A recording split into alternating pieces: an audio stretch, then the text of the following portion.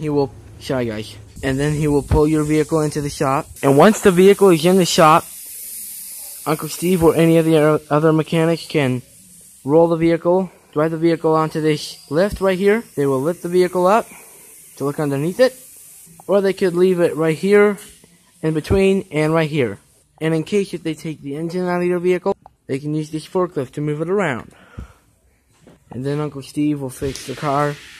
We have everything from pipe saws to service tools and all that stuff. Right here's the storage room. This is where they keep all their old stuff and the barbecue. And once the vehicle is done, the mechanic will come this way